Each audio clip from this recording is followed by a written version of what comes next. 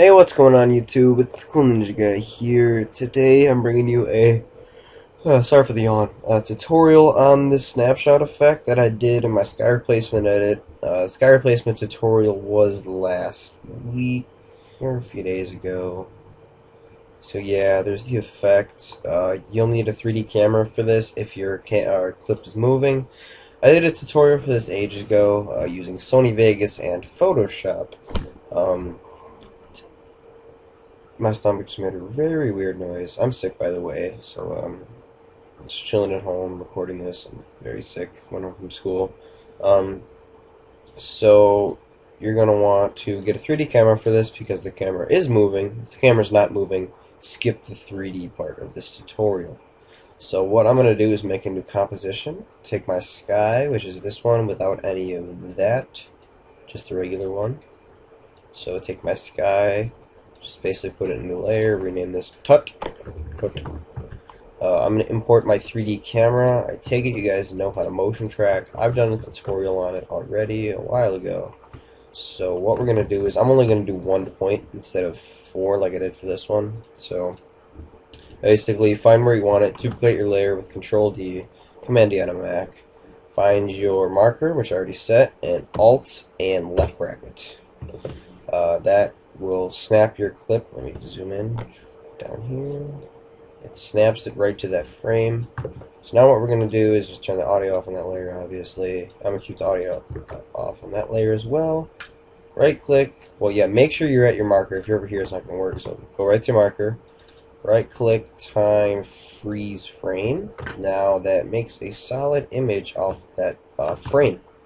So now what we want to do is mask the person out. I'm going to make a very rough mask right now, just for the sake of time.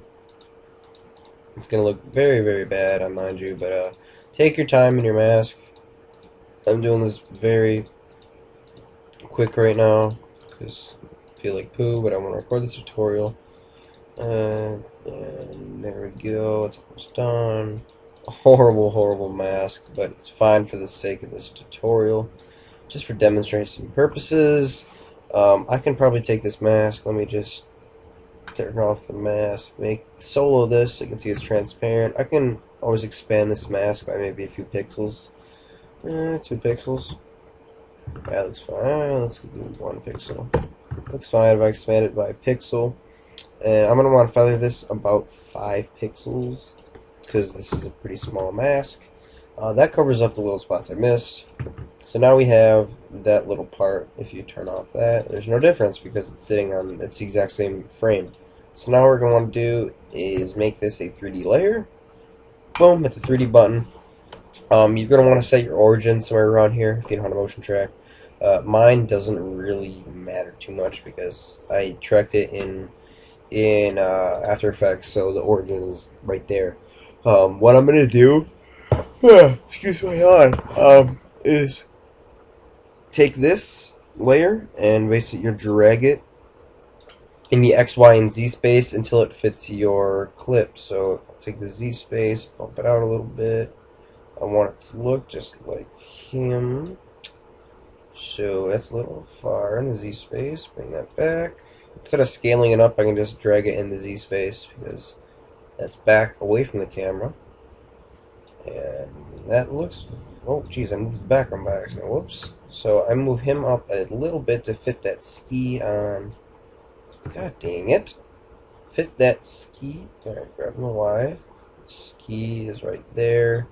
Move a little bit this way. And that's pretty good. So if I would RAM preview this, which I'm not going to, set it back to third resolution so I can actually preview this. Goes through and then boom. Sky comes out, which is a different tutorial. And he's there. So that's really it for the tutorial, guys. You can do this with every marker. Like I have 5 in this one. I have 4 of them, and the 5th one is where my Twixter starts, which is why my comp's longer. You don't need to know that though. So there's the snapshot effect with motion track. If you enjoy this tutorial, please hit the like button below, subscribe button up top. Helps me out a ton. I'm approaching 1K. Jeez. Horrible time to yawn. But Yeah, I'm approaching 1K. My editing pack will be released when I hit 1K, and hopefully a few other surprises. So thank you guys for watching. My name is Cool Ninja Guy, and I'm out. Adios.